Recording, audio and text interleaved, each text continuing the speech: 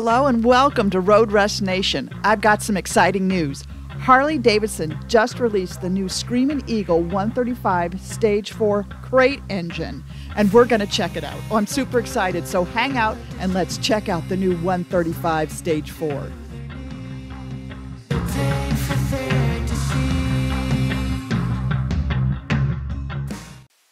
Welcome to Road Rush Nation. I'm Terry, your host here, and thank you so much for stopping by and checking out the channel.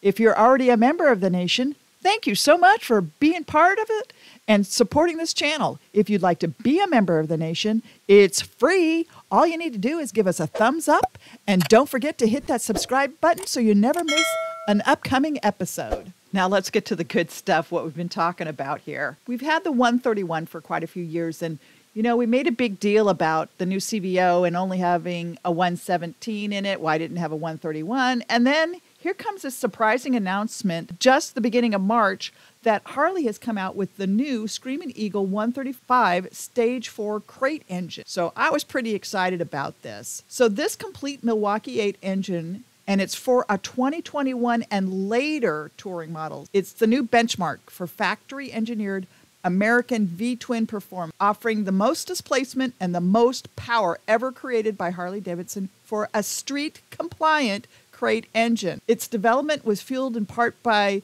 the efforts of the Harley Davidson Screamin Eagle factory racing team competing in Moto America Mission King of the Baggers road racing series. And if you're going to be in Daytona here, don't forget to go to the King of the Baggers. It's freaking awesome.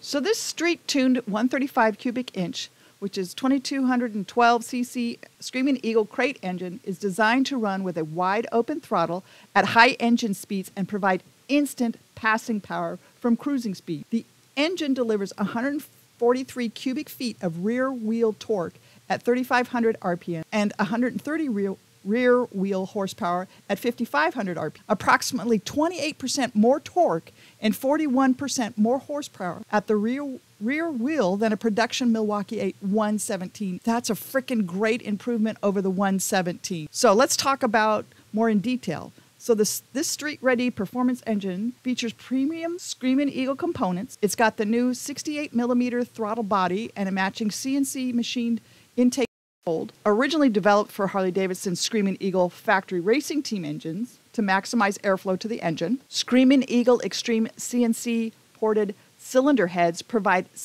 significantly improved efficiency of cylinder filling, leading to more explosive power and increased rear wheel torque when compared to stock. High-performance valve springs remain stable with the high lift cam and in high RPM operation. It's also got the Screamin Eagle Pro Billet cam plate and oil pump, provides higher pressure when the oil is hot to keep pressure drops to a minimum. It's got the new 10.7 to 1 high compression forged pistons.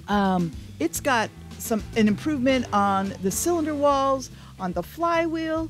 It's got the high capacity for fuel injector. It's got the Screamin Eagle ventilator, extreme air cleaner, and Screamin Eagle street cannon mufflers, each sold separately. So those are sold separately, and they're not required, but they're highly recommended for your peak performance out of your 135. The Screamin Eagle 135 Stage 4 Performance Crate engine is intended for bolt-in installation in an original equipment style 2021 or later Harley Davidson touring chassis. No special modification or engine mount relocation is required.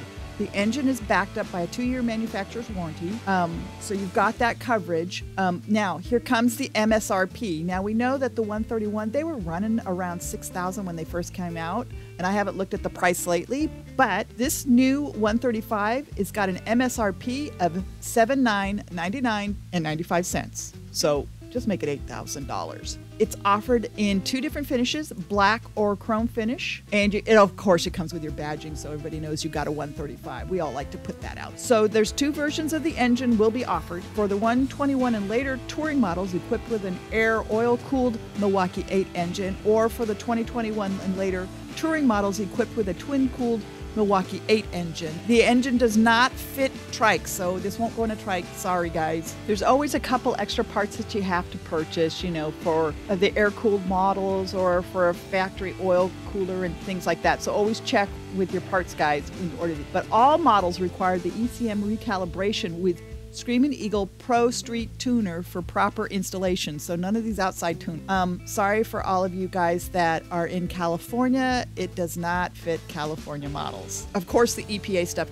always gets you in California. Personally, I think this 135, hey, it's the next step up. What I would love to see is when somebody gets one of these in a bike and gives us some feedback on it. I'm pretty excited about it. I'm wondering if next year with the CVOs, if they're going to put the 131 in those now that they have the 135. That would be a massive improvement. We've only seen one CVO out so far this year, and we have the rest of them coming out later. I would not anticipate they'd put a 131 in any of those upcoming CVOs because that would make the current Road Glide Unlimited just not worth it, and they're going extremely high anyway. So hopefully you found this interesting on this 135 Stage 4. Thanks again for supporting the channel, and if you liked what you saw, please give us a thumbs up. And if you'd like to be a member of the nation, remember, it's free. Just give us that thumbs up, and don't forget to hit that subscribe button so you can become a member of the nation. Thanks again, ride safe, and I hope to catch you on the highway.